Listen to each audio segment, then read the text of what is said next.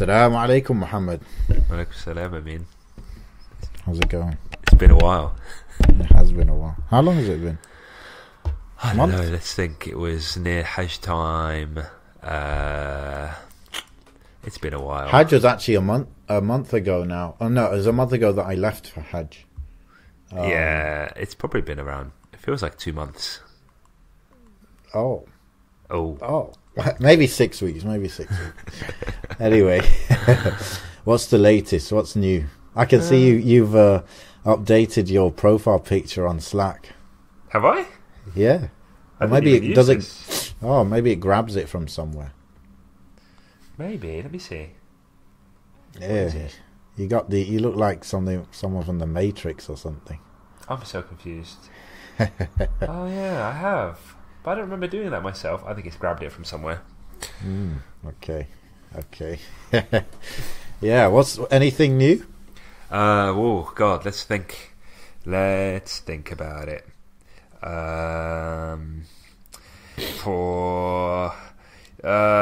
No. Okay. Okay.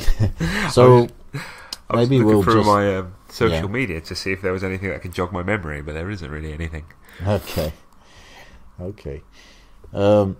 Obviously, for me, there was something. There were a few new things. One of which we're going to discuss, I suppose. So I guess we'll jump straight into it. Go for it, bro. How has it been? How was your adventure? So I didn't mention it on the previous podcast, but I was planning to go to Hajj. Last time we recorded, I had already booked it, I believe. So I knew at that time. And yeah, I went to Hajj. I left for Hajj early August. I came back mid-August. So Hajj itself is only like 5 days-ish. Yeah, around 5 days. So we had all the other time, Medina, and just doing Umrah and stuff. So in this episode 44 of the Mind Heist podcast, we're going to just discuss Hajj. I guess you're going to ask me about what it was like, and I'll just try and, I don't know, add any insights, any observations I made while I was there. I would say there's plenty to say, there's plenty to talk about, so we could kind of jump right in, man. What's the first question? So what sort of experience is this for you? Is this the first experience you've been to Mecca, or is it? Have you been previously? It's the first time I've been to Mecca, yes. I've been to Saudi before, but not Mecca. Really? Yeah. So you never did Umrah beforehand? No, I didn't. Yeah. Is there a reason for that, or? You know what, bro? I didn't prioritize it. That was one reason. The other reason, I think, I actually started earning money a bit late. Like late compared to the average, so I couldn't afford it before. And I guess, you know what it is, bro, to be quite honest, I never had this longing to go to Mecca, right? I know a lot of people like, I want to visit Mecca, I want to visit the house of Allah, I want to visit the city of the Prophet ﷺ. I never really had that feeling, okay? And therefore, and I know Umrah is a good act of worship. Maybe I never actually learnt the huge rewards of doing Umrah and stuff. And so I was just kind of like, look, I'm not going to Umrah, right? Umrah is not obligatory. So let me just, when the time is ready, when the time's right, I'll just do Hajj, because that is obligatory, So I had a bit of a dry thinking of it. So that's why, yeah. All right. And so you only did the obligation, essentially. You wanted to just, is that financially though as well? Because I've always had it in my mind, like, if I'm already like saving up enough to get to Umrah, I might as well just not get the Umrah and then keep going. Exactly. That was it.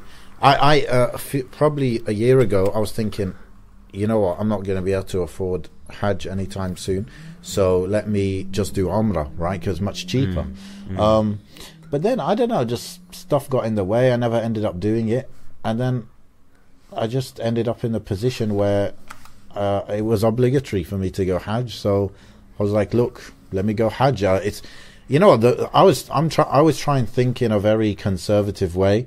So I'm thinking I could delay Hajj maybe for 1 year, right? Yeah. I think some scholars say, that's allowed.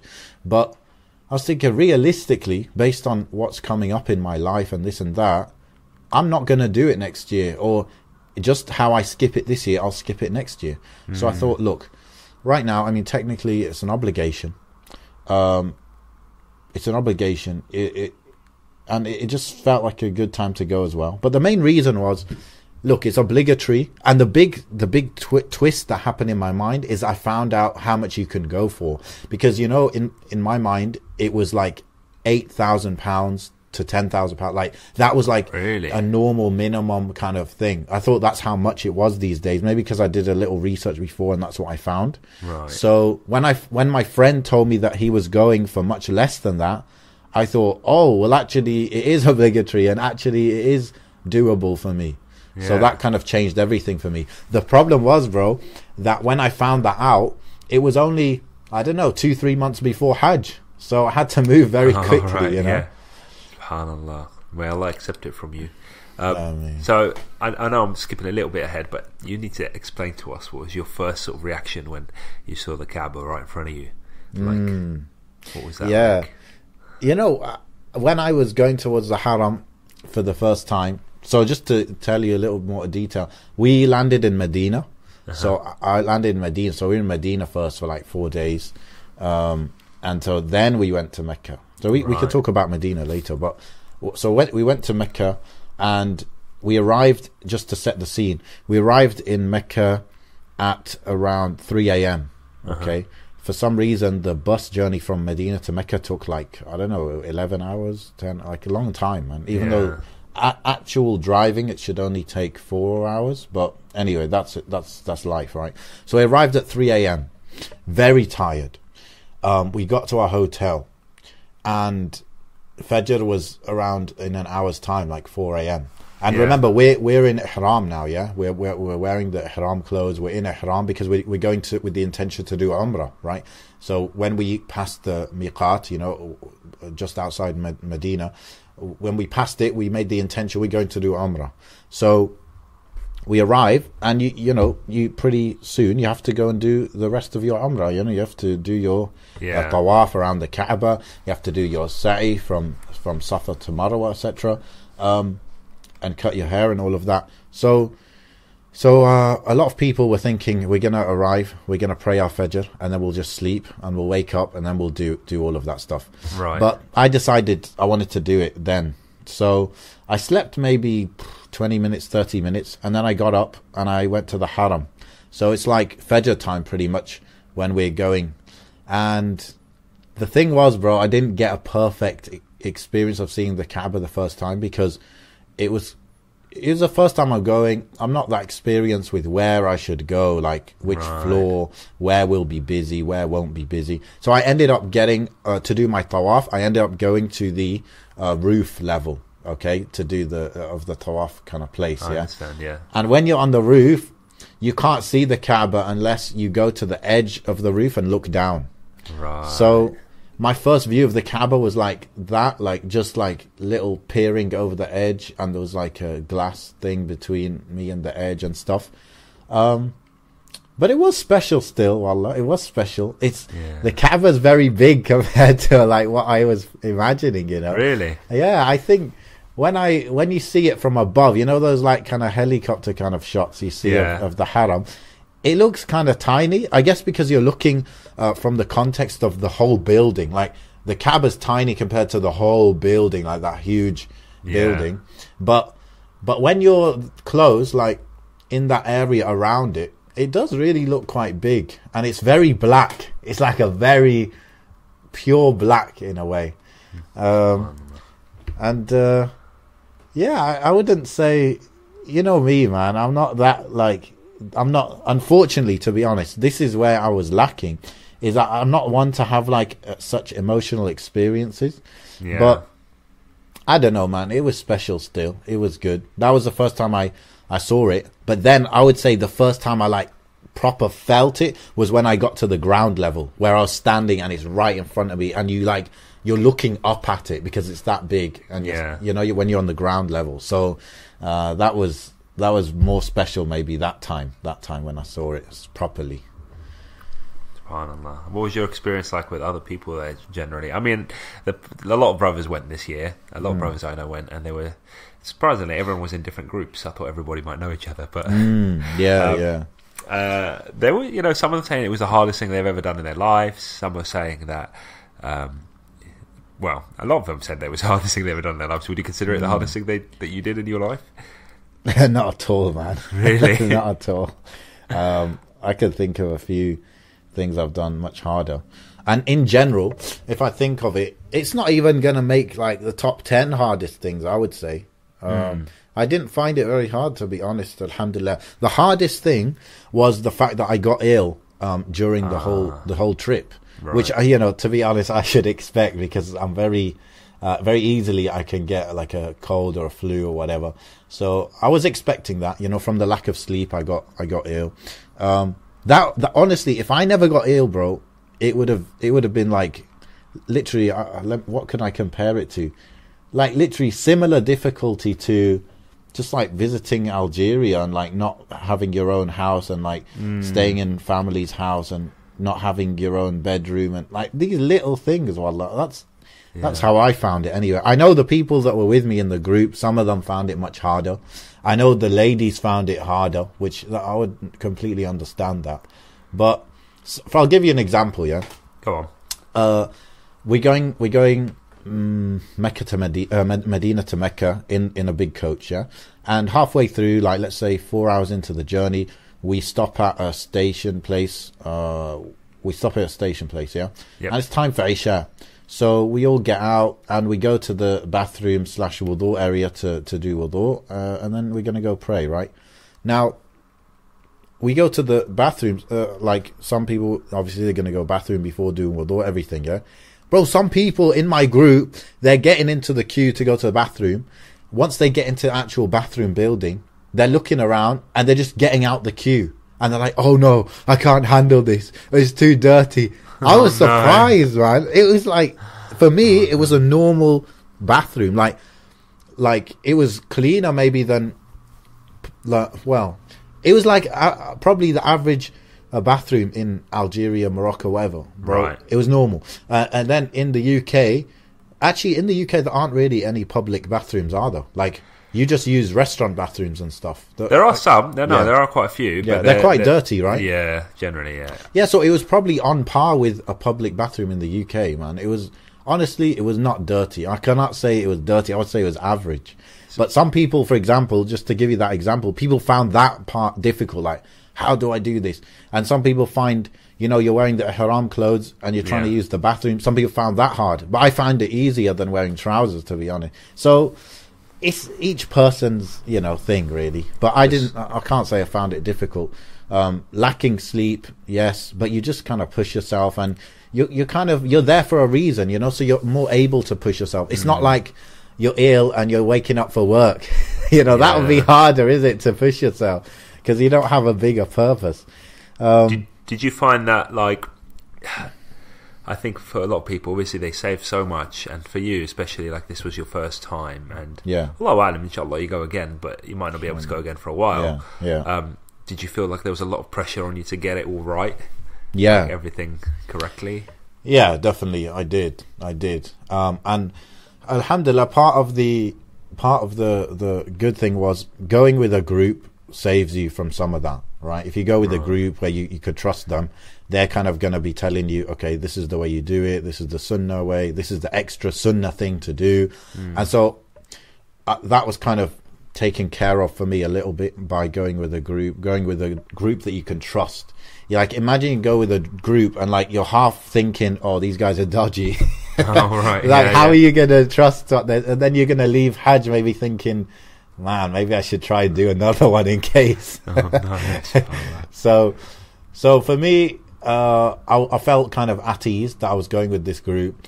And on top of that, when we kind of got there, I kind of realized, okay, they're not going to be spoon feeding me.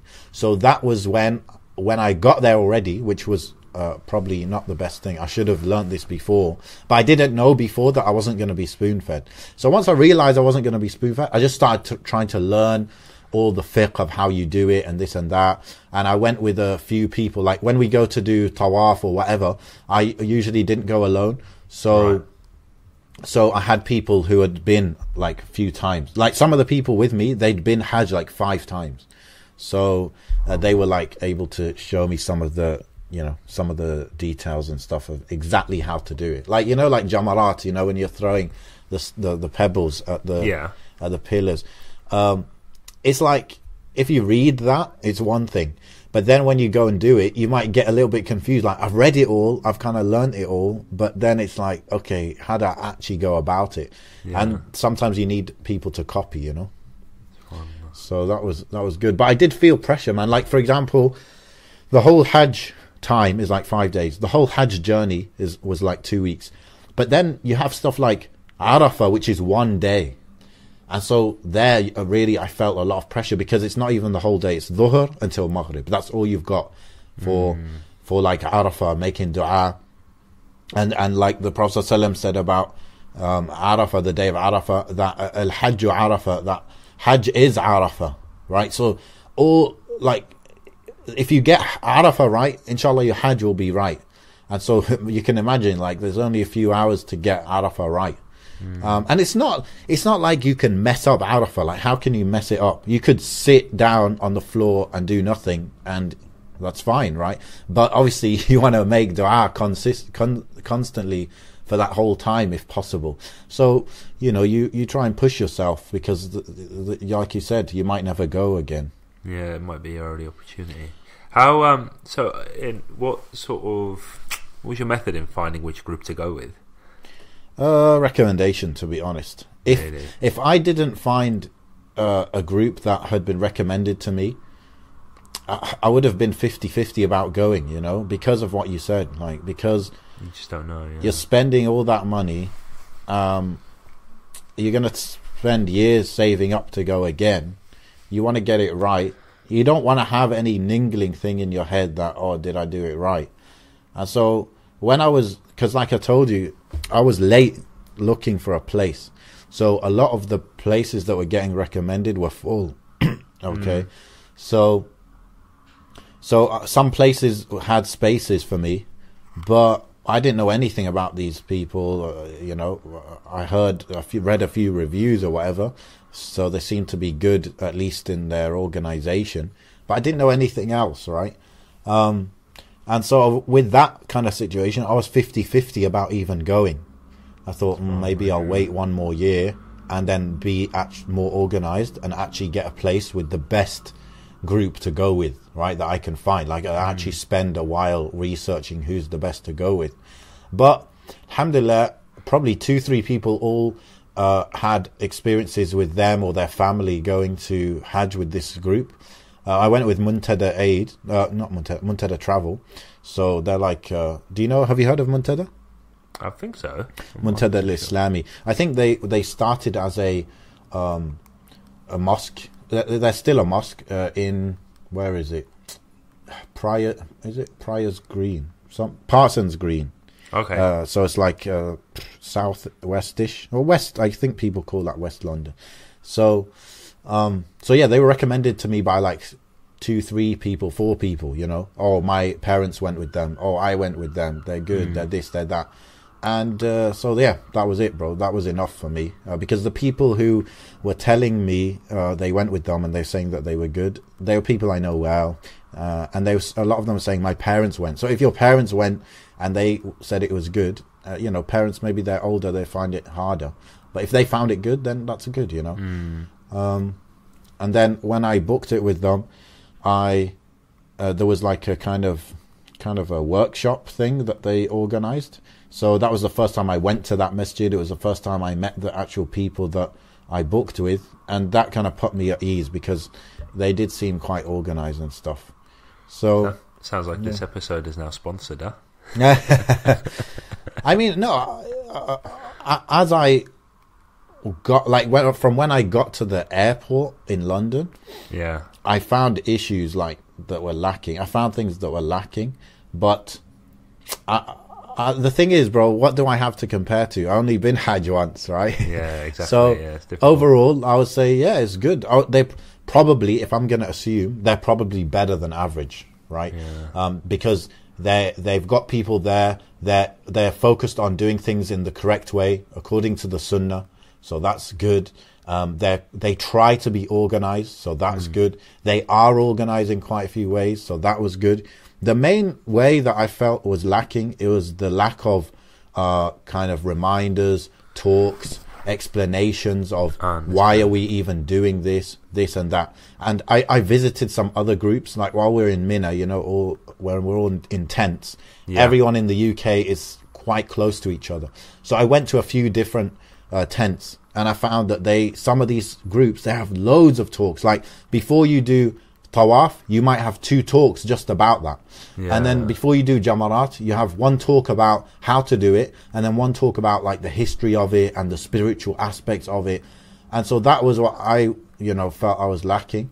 But what made up for it maybe was the companionship of the people that were with us. So the organizers, but also the people that were coming, like other people like me. Very good, bro. Very good. I think that made up, this is what I said to people before, that made like half of the good side of my experience came from the people that I went with, the pure company. So alhamdulillah. And I was just quote unquote lucky with that, because I didn't know who was going, but turned out to be some very good people, alhamdulillah. I feel like you went on your own, in a sense. Like you didn't go with any family. Yeah, exactly. Yeah, I think for me, although my first time, I want to go with some family. I feel like I'd be so distracted and concerned about trying to look after them through the whole process. 100%. My wife's going to hear this episode, and I'm going to still say it. I said it to my wife anyway. It's good, I think, to go alone, right? Even if you're married, even if you have kids, it's good to go alone for your first time. Because like you said, no doubt you get distracted, because you can't just think, oh, my wife could sort herself out. No, it's built into you to be like worried and concerned about that, right? Exactly. So if it's not an obligation on your wife, maybe your wife doesn't work, she doesn't have the financial ability to go, then go alone. You get your obligation done, get it done properly. And then when you, inshallah, if Allah permits you, go with your wife, take your wife on her first time, and then you could be more dedicated to helping her and serving her and facilitating. Exactly, man. That's what I think. After going, when I chose to go alone, I didn't actually really have the choice, because my wife wasn't really able to go anyway. But I went thinking, I guess it will be good alone, because it's like more of experience, alone time, seclusion, all of that.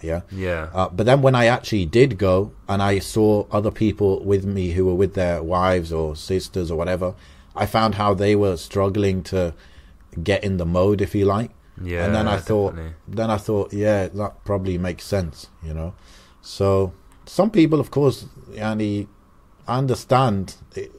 I always wanted actually to go Hajj with my wife and stuff, but I don't know. Maybe it's a thing where go Umrah with your wife, but just your first Hajj, maybe go alone. Allahu A'lam. But I found that to be good. And other people who were with me, they're like, you know what?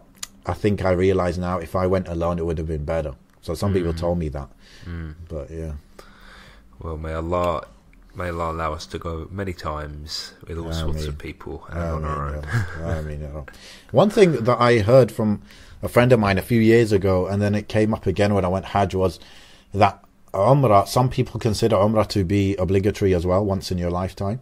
Oh, okay. So I kind of had that in my mind a few years ago as well, when I was thinking about, okay, why would I go Umrah? I'll just save up instead and go Hajj. That kind of was in my mind. But of course, when we do Hajj Tamattu'. So most people do Hajj Tamattu', which includes Umrah with it. So we do both in one. So inshallah, if it's an obligation, then that's done as well within the same thing. In terms of like preparation and stuff, what did you read anything? Did you attend any courses, or what sort of preparation did you get involved in?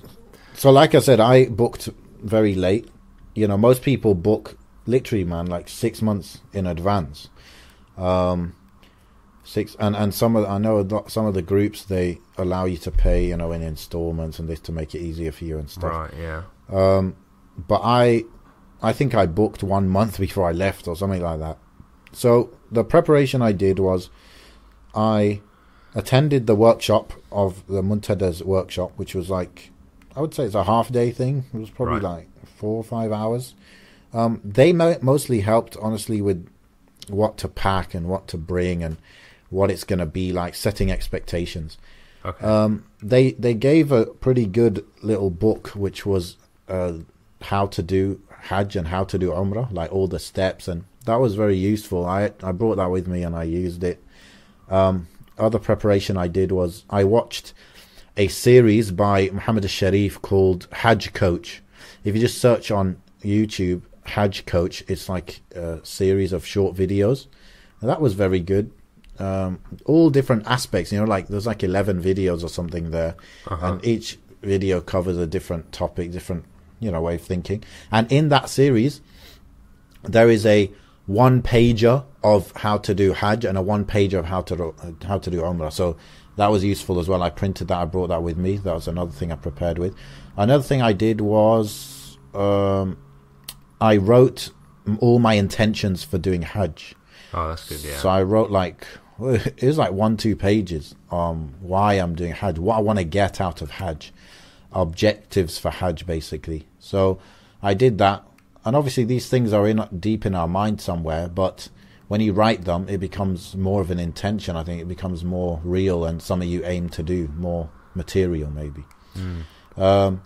I planned to write all my du'as for Arafah before, but I didn't write too many. But in the end, I found the time during the trip to write all of my du'as.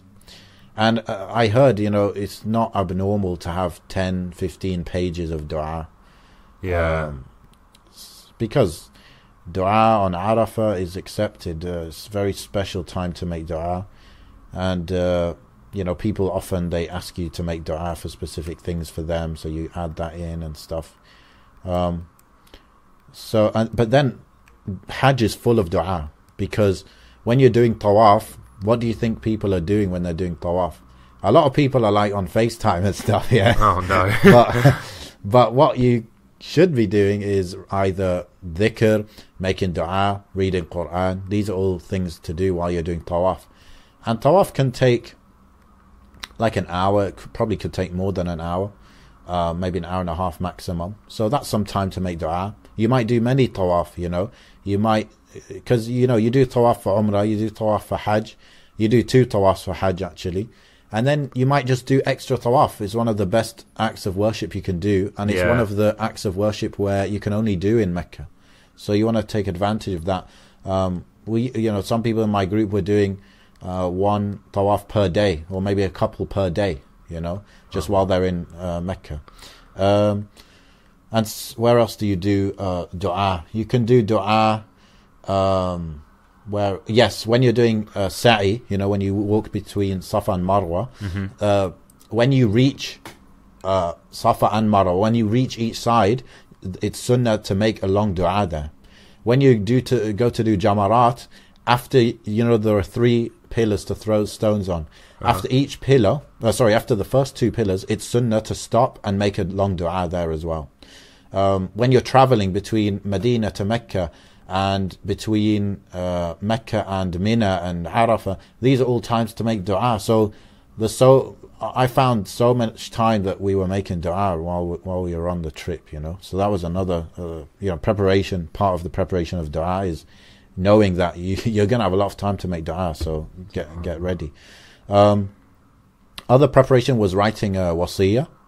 Wasiyah is like it's a will, but it's not so much for your material possessions. It's more like, when I die, do this and do this with my things, and bury me in this place and bury me in this way, and I forgive these people, and I forgive these debts, and all of that kind of stuff. And is that specific to Hajj, or is that something that... So this is just something I came across, which was a tradition of people going to Hajj because they didn't know if they would return.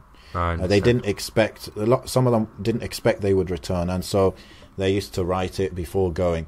And I think that was a useful mindset to have, that you might not return. Some people do die in Hajj, especially previously. There was stampedes and stuff like that. So you know, you want to have those things in check. And it's just like you try and make it a turning point in your life, isn't it? Yeah. So it's something that I always meant to write a wasiyah, to be honest, but I never got round to it. So I thought, look, this is Hajj, baby. This is time to do it. So I did that.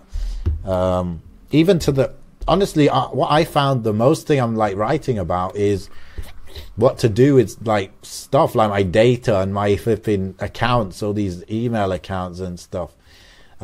Because you're not dealing with money, because the money will be dealt with by the Islamic way of distributing inheritance, right? But you can choose to donate or give, I think, up to a third of your wealth outside of what the Sharia dictates, as long as so I don't think you need permission from the inheritors for that. Anything more than a third, you need their permission. So you can stipulate, I want to give this much in charity, I want to build a well, I want to do this. You can do that as well, which, you know, is a thing to do. Another thing is people do with wasiyah is like advice. Give advice to your wife, give advice to your children, give advice to your parents, to your siblings. That's what some people do. I don't know why. I did do that, actually. I think I did do it. I did it maybe just for my wife, maybe my siblings, I can't remember. And so you kind of write that out and you keep it private, and then when you die, you know, maybe put in an envelope, and then when you die they can open it or something. One thing I did, which I read somewhere and I liked it, is to ask to be buried in the sheets that you did Hajj in. Oh, right. I like that because it's similar, Shani, it's the same material, you know, and it's just like, you know, you meet Allah wearing those clothes, which those clothes symbolize sacrifice for Allah and going out of your way, going across the world and paying the money and putting the time aside for Allah.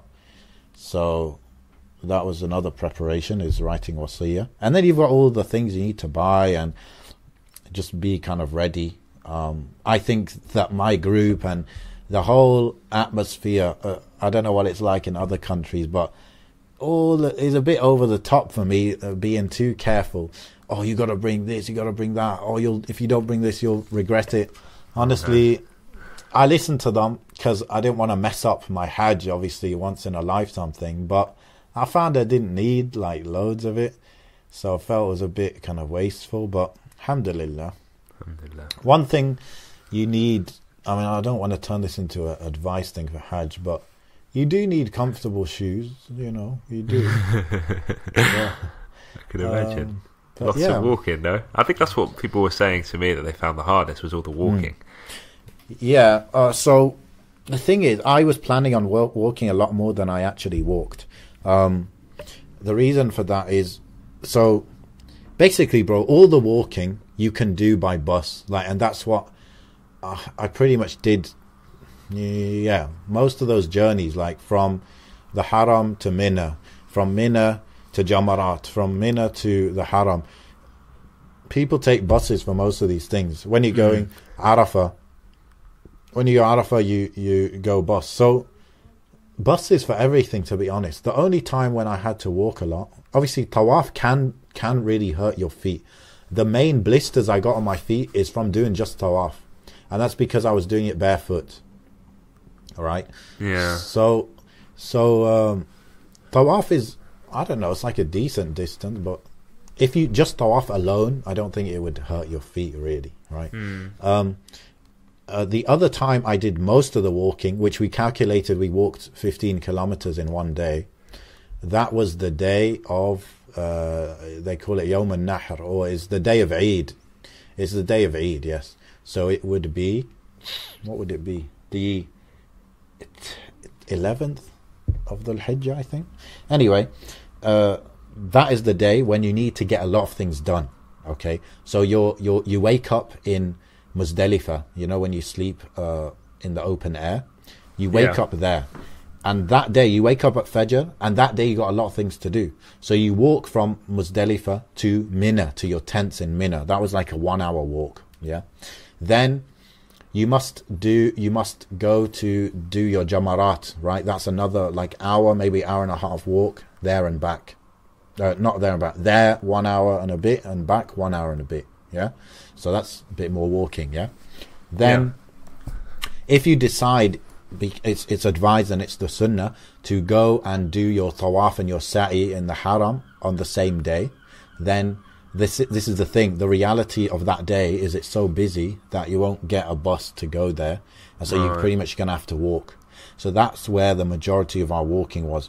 We walked most of the distance from Mina to the haram, and then and we arrived at the haram at like Maghrib, okay, which you're supposed to finish everything by Maghrib, but you know, Qadar Allah, we weren't able to, yeah.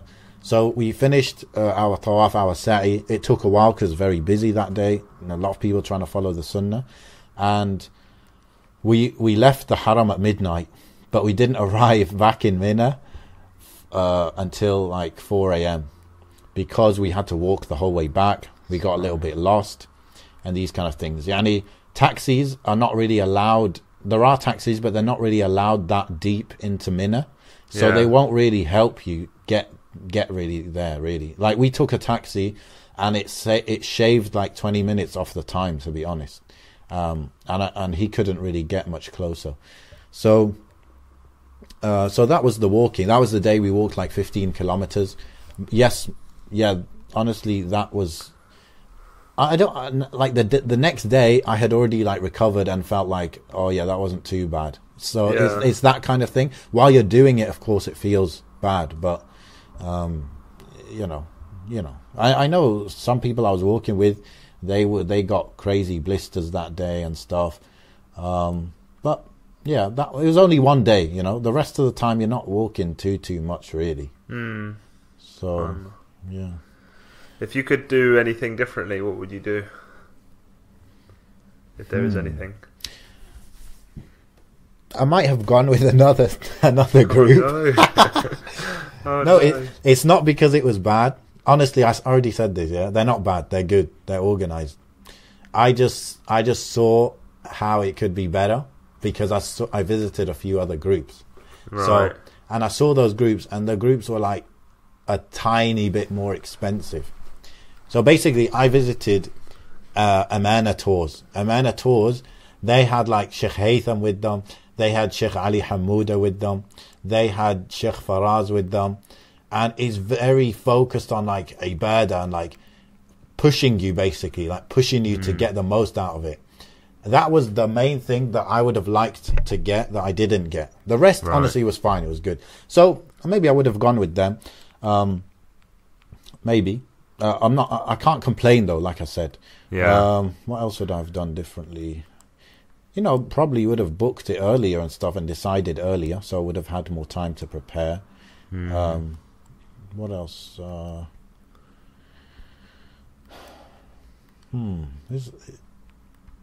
Maybe it's a good thing I can't think of certain things I would have done differently. You know, I wanted to do one thing, bro. I think you would have liked. This something maybe you would do. Is obviously you're in the haram or you're in the haram, the Madani. Yeah. And there are people from all over the world, or Muslims from all over the world. So I wanted to go and take photos with people from every country I could find. That would have been really good. But I'm too shy for that, so I never ended up doing that. So maybe I regret that slightly. Yeah. Did you? Yeah. I was going to say, like, so did you spend any like substantial amount of time sort of outside of Mecca and Medina, if you know what I mean, like it's outside of the Haram and Medina? Like, what's Saudi like as a country, sort of thing? Okay, this was interesting, yeah, because I always had the idea that Saudi is similar to UAE, right? Okay. It's in the Gulf. It's got all oil revenues, this and that.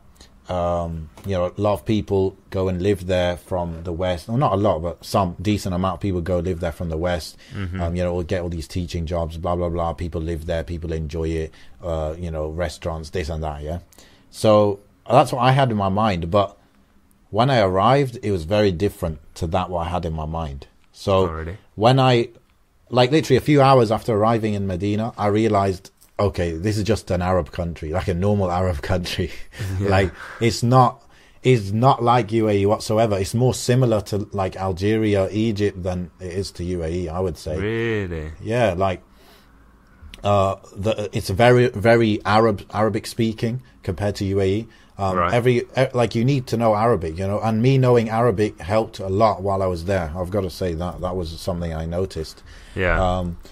For whatever it is, a lot of the time you speak to the guards, like the guards in the Haram or the guards in Medina, and they'll tell you like quick ways to get around, or how do I do this? And they're very helpful. But if you don't know Arabic, how can you actually ask them questions?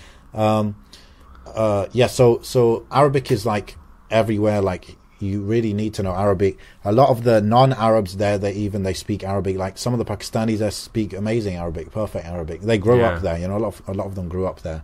A lot of the kind of jobs that Indians might have in the UAE, they had Egyptians in Saudi doing those jobs. So a lot of Egyptians, and obviously Egyptians, they only speak Arabic. I don't think they would even, they don't even feel the need to learn English. I don't think these Egyptians or whatever.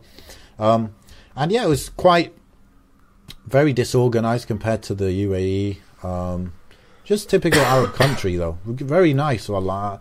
I preferred it in many ways because I felt like there was a bit more of a togetherness, like a bit more of a community. Maybe that's because of the language.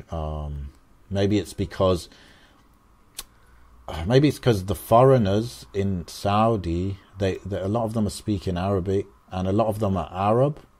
Maybe there's more higher proportion of Arabs, whereas in UAE it's like Arabs and Westerners and like Russians and Filipinos. But yeah, I feel there's maybe more cohesiveness in Saudi. Obviously religious wise, maybe if I subtract the fact that I was in flipping Mecca and Medina, then I would say maybe it was similar to UAE.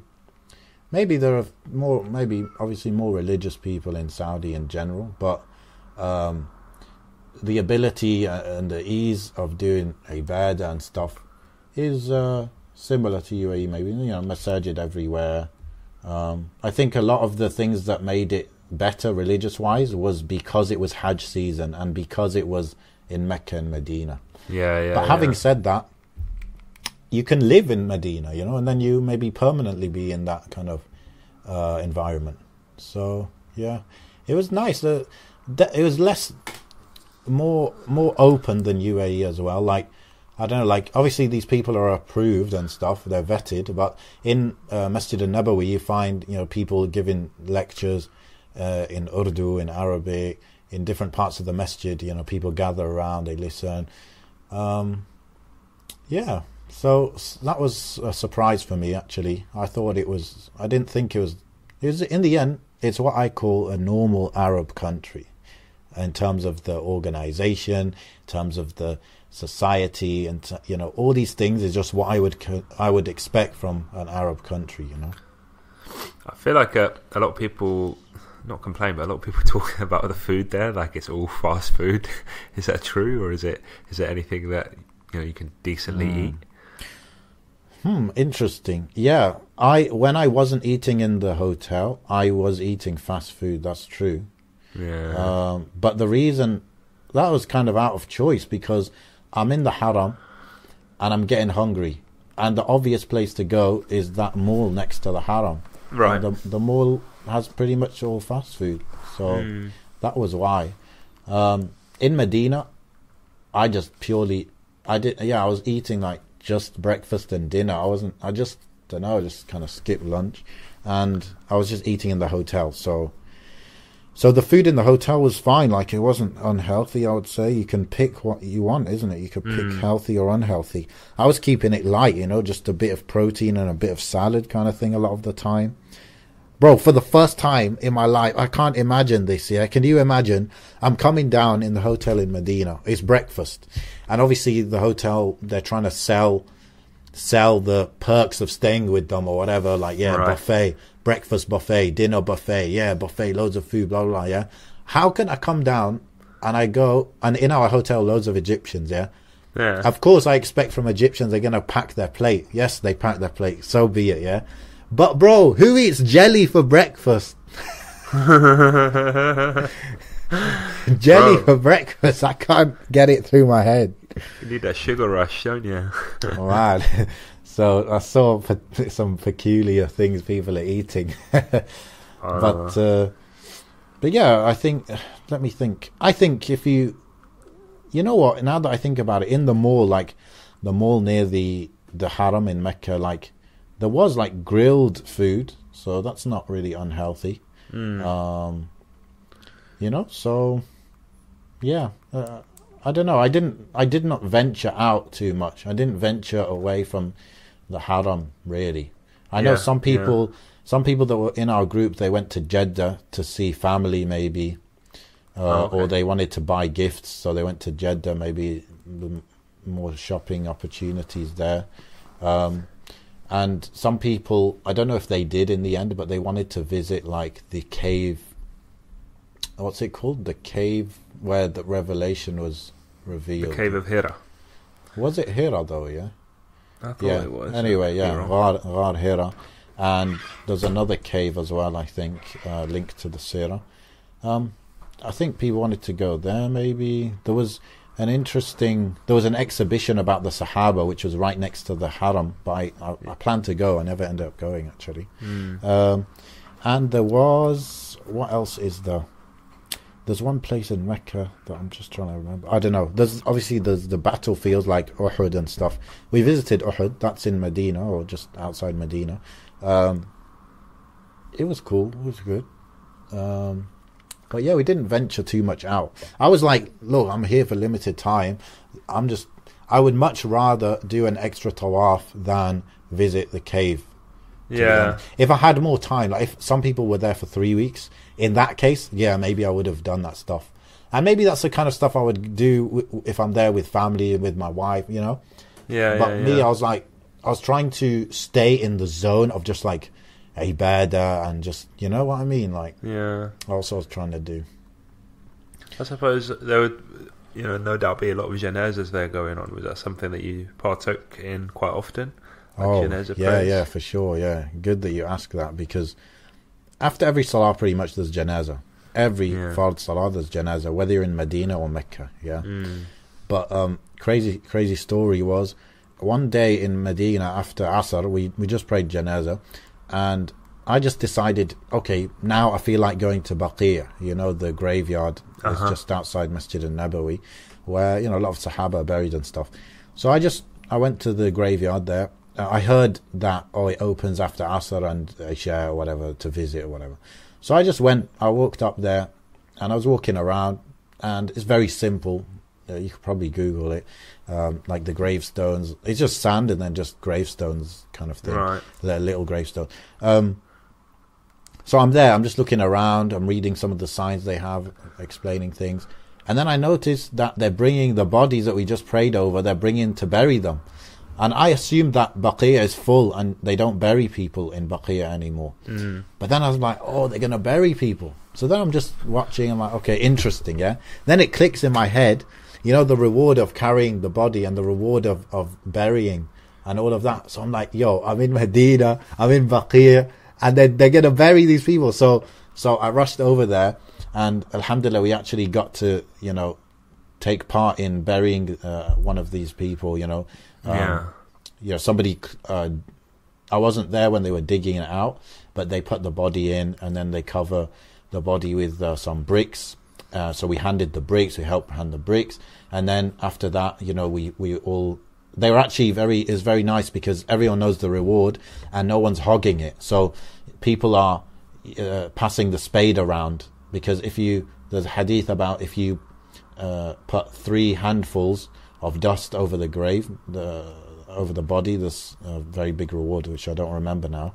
And so, people are handing the spade around. Like one guy does 3, and then he passes to another, do 3. Yeah. So it's very nice, very nice. So that was a great opportunity. I did that with one guy.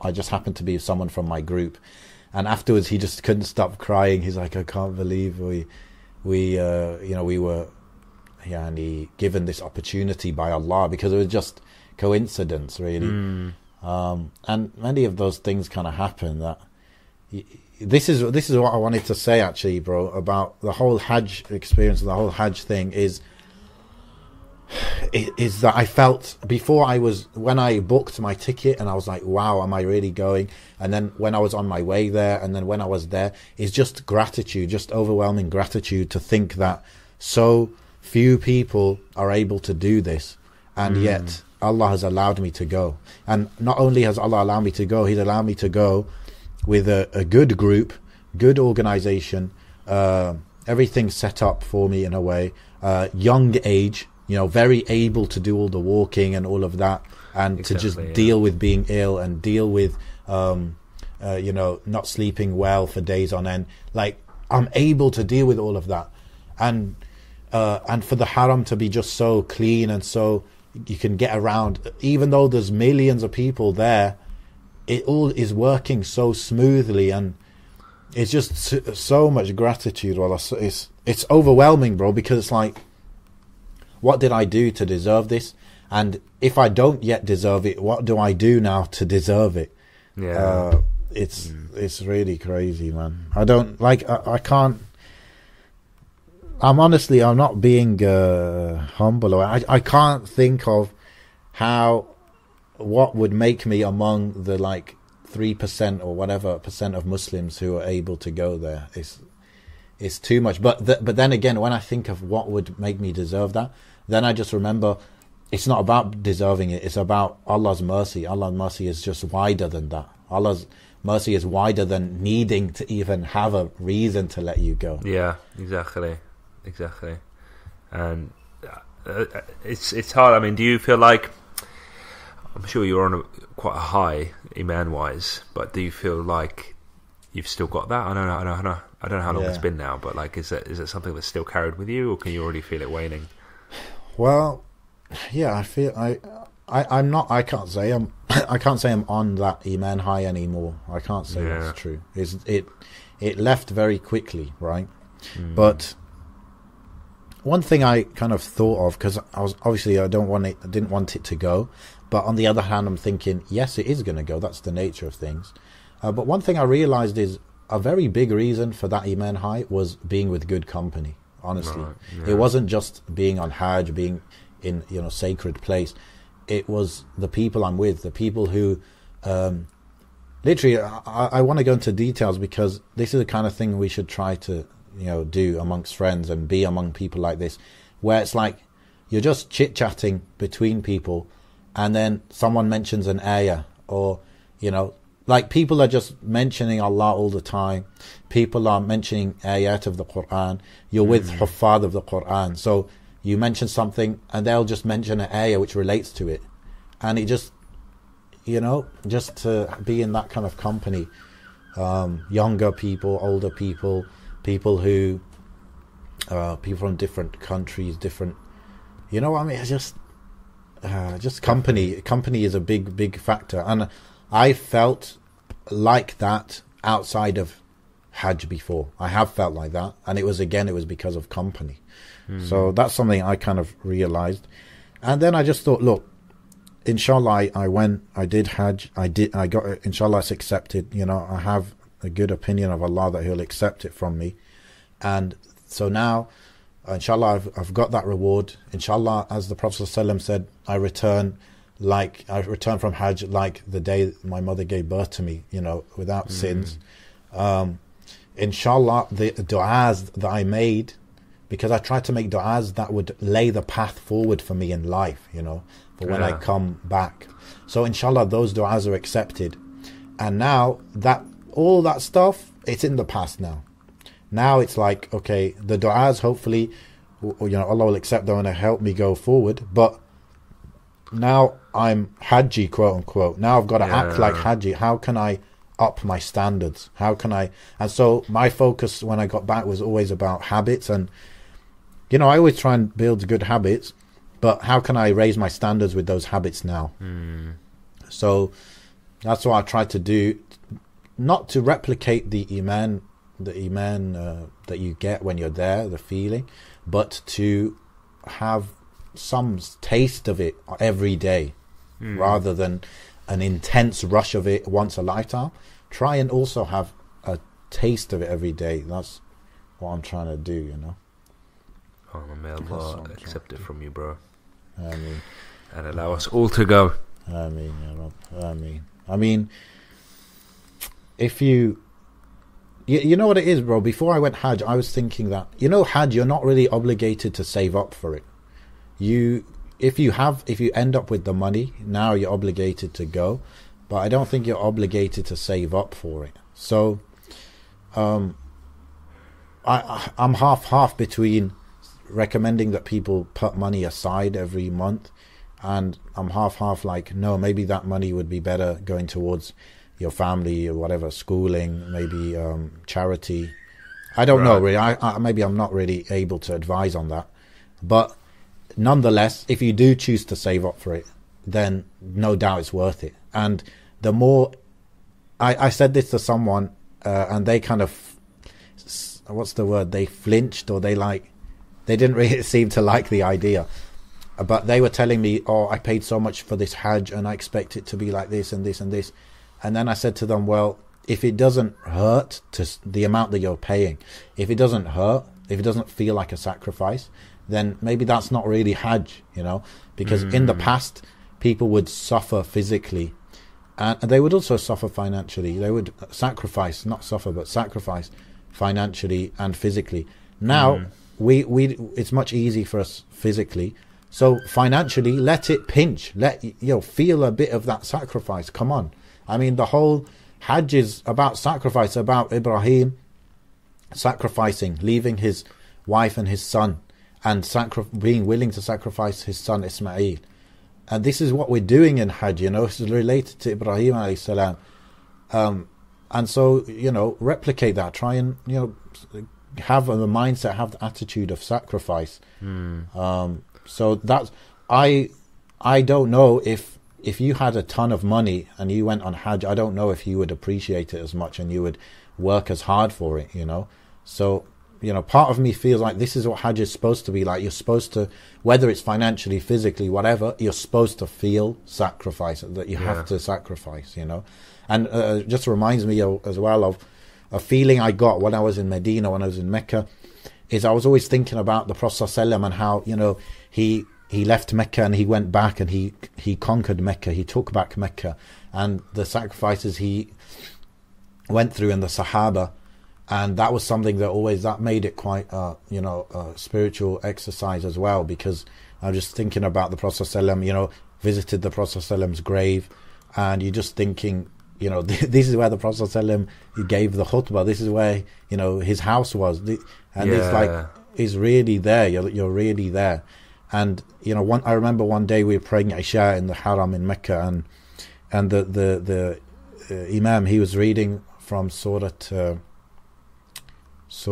Fath, yes, Surah Fath, and the towards the end of it, where it's actually not just towards the end of it, but the whole surah is about how they couldn't do Hajj that time, and then Allah promises them that they will go and do Hajj, and they will, Allah says, is it aminin muhallaqina ru'usihim, they will be safe. So this year they weren't able to go because they weren't safe. The Quraysh wouldn't let them go, but Allah promised them that they will go and they will be safe and they will be shaving their heads, meaning they will complete the Hajj. And that I don't know, that was special for me because he's reciting, and then I'm right there, the Kaaba's right in front of me, and I'm thinking, wow, the Sahaba really worked for this. They worked to re-establish Mecca as, you know, our Qibla and our place that we can go and do Hajj. So that was very special as well, man. Oh, no. It all comes full circle, I suppose, because you hear about those ayat all the time, and yes, I suppose you don't always feel the affinity and the link to the Sahaba or to who the Quran was sent down to in those ayat, but then actually when you're there yourself, you become part of that ummah quite vividly. Yes, yeah. And you know, something very touching as well was, you know, many people, they go to visit the grave of the Prophet ﷺ, and when I was going, I wasn't sure if that's like a legit thing to do or not. So I looked it up, and I found on Islam QA, which I generally trust Islam QA, he said the etiquettes of visiting the mosque of the Prophet ﷺ. And one of them, he said, was to go to the grave and you say, he gave a specific thing to say, and it was very touching. It was the, what do they call it? The Tahiyya Ibrahimiyya. Like you say in Salah, Allahumma salli ala Muhammad wa ala ali kama sallaita ala Ibrahim wa ala Ibrahim. All of that. Yeah, you say that. But then you say it as though you're speaking to the Prophet ﷺ, because you're right there in front of him. Yeah, and you say, I bear witness that you are the true messenger of Allah, and that you did send the message, you did convey the message, and it's a whole thing, right? But just the fact that you're saying it to the Prophet ﷺ, that I bear witness you're the messenger, and I bear witness that you conveyed the message, you did convey the message, and basically you're saying I received the message, and that's why I'm here in the first place. Yeah. And so it's because the last khutbah of the Prophet ﷺ, when he gave the final khutbah, and at the end he said, Allahumma inni ballaghт fashhad. Oh Allah, I conveyed the message, so bear witness. And he told all the Sahaba, he said, bear witness that I conveyed the message.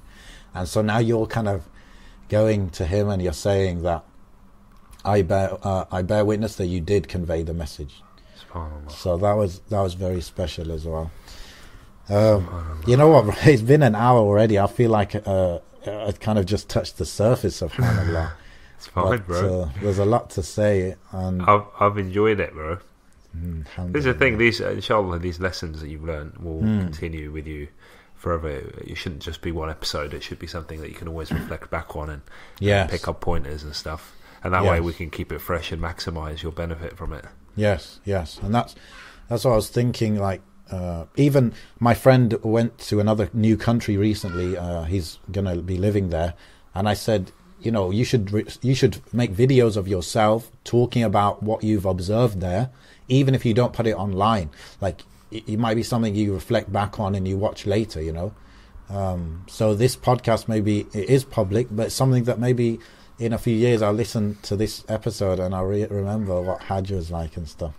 Yeah, that'd be brilliant actually. Because then it will, if you find hard times and you can't go again, then this is the next best thing. Yeah, definitely. Relive the memory. May Allah accept from everyone that went to Hajj. May Allah allow us to go again, many times, whether it's Umrah, whether it's Hajj. Allow us to visit His house and have it accepted from us.